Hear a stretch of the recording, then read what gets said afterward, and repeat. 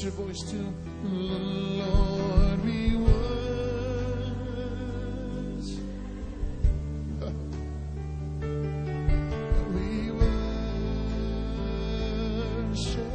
you. Lord, we worship you. We worship you, for your name is holy.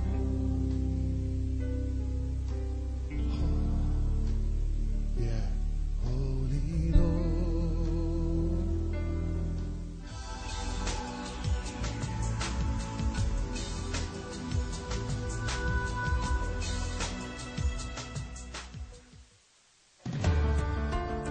When it comes to the urgency of the gospel, obstacles are everywhere.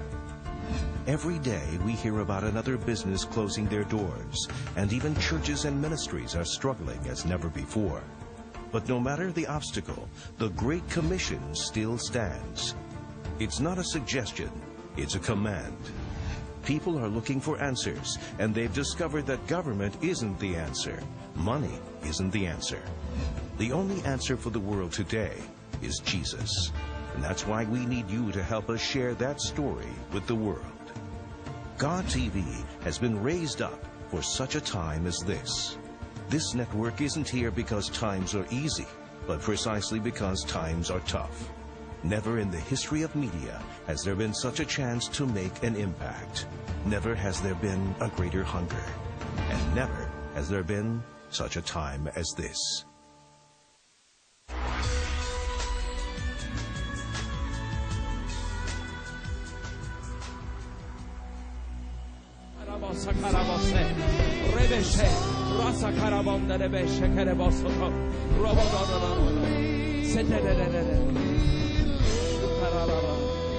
Jesus, we worship you. Your name is holy. Your name is holy. Your name is holy. You are holy God. You are holy God. You are holy God. You are holy God. There's some of you that are watching right now on God TV, and the very power of His glory is reaching out to you right now. Those that are watching at home, you're in your home and you're sensing this realm of the glory. You're sensing the cloud coming down on you even right now. It's coming in your living room, and it's coming in your offices, and it's coming in your kitchens right now. The glory of God is just beginning to come. And right now I'm hearing the name Lynn, and God says, Lynn, there's a new miracle for you. And I see the numbers 3, 9, 8, 5. That's your address. Oh my God.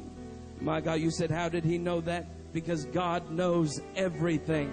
God knows everything. And God said to tell you this, Lynn, that those things that you've been saying, God, you don't understand. And those times that you've been saying, God, you can't simply understand what I'm going through. Right now, God says, I know everything. I know what you've been through. I know what you're going through even right now. But don't you know that I've got the miracle for you, and it's coming forth in the glory of God. Lynn, continue to press forth in the glory. Continue to praise. Continue to worship. Continue to keep your eyes on Jesus. The miracles, they begin to come. There's a lot of healing miracles that God is releasing, even in the homes right now. My God, that miracle for the hip is you right now. You're watching at home, and it's happening right now. In your hip, you're getting the miracle. Just take it. God's no respecter of persons, and He's a Lord over distance. He's a Lord over time. And I tell you, He's working miracles for you right now. There's some of you that are watching, and you've been wearing glasses, and you've been watching. You say something's getting blurry. You think the cloud's coming down. No, your vision's actually been corrected. Even as you're watching right now, your vision's being corrected. You're getting 20/20 vision, and your glasses are hindering what God is doing. And you take your glasses off right now because you're healed. You're healed. Come on, somebody praise God. Somebody praise God. Somebody praise God.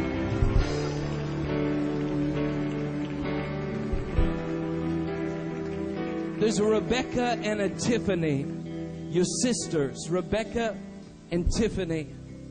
And God is putting an awesome anointing upon your life to sing. And there's new songs that are coming even right in your spirit right now as you're watching. There's new songs that are beginning to bubble up. I want to tell you this, record them, write them down. What God is doing in you is not just for you, but it's for the nations. And God's going to take your music all over the place. Listen, what God has brought as a small beginning, He is faithful to complete it. He is faithful to finish the good work that He's begun in you. Continue praising, continue singing, and let those songs bubble up. Hallelujah, hallelujah, hallelujah, hallelujah, hallelujah. There's something about your praise that brings forth the cloud. There's something about the cloud that brings forth the rain. I believe God's wanting to increase us in our praise, because God's wanting to increase us in the rain. I believe that God's wanting to increase us in our praise and our worship, because God's wanting to literally increase us in the cloud. Now, do you remember this? Turn in your Bible with me this morning. Turn to 2 Chronicles.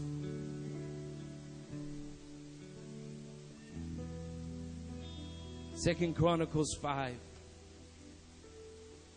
Hallelujah. Hallelujah. Remember this in 2 Chronicles 5, verse 13. It says, the trumpeters and the singers, they joined in unison. It says, as with one voice, to give praise and to give thanks to the Lord. And it says they were accompanied by trumpets and cymbals and other instruments. And it says that they raised their voices in praise to the Lord. And how many know that's what we've been doing today? That's what we're doing in this Christian walk, in this Christian life. Everything about us is offering God praise. Praise is not just a formality. Praise is not just a ritual or a religious tradition that we follow. But praise is what we do because it's who we are. You can say praise is what I do because it's who I am. God is wanting us to be a living praise. God is wanting us to be a living offering. God is wanting us to be a living sacrifice of praise in all that we say, in all that we do. For when we praise, there's something that begins to change. As we begin to praise, there's something that begins to happen in the atmosphere. Our praise always changes the atmosphere. And it says here in 2 Chronicles, it says that the trumpeters, the singers, they joined in unison. They were as with one voice. It says they were giving praise and thanks to the Lord, and they were accompanied by all these different musical instruments, and they raised their voices in praise to the Lord, and they sang this. They said, He is good.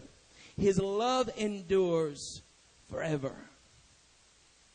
And then the temple of the Lord was filled with a cloud.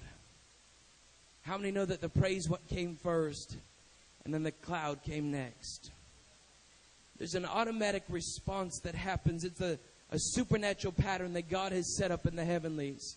It's that as we begin to sow to the heavens, God always sows unto the earth. As we begin to give unto the heavens, God gives unto the earth. As we begin to lift up our praise, the cloud comes down, and the cloud comes near, and the cloud comes within, and the cloud comes around. It's an automatic response. You can't praise without the cloud showing up.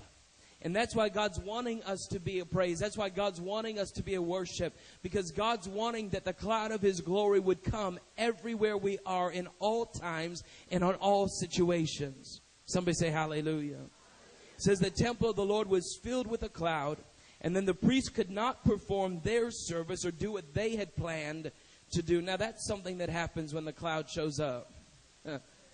You can't always do what you plan to do. You can't always minister in the way that you've always ministered. When the cloud shows up, you must surrender unto the cloud.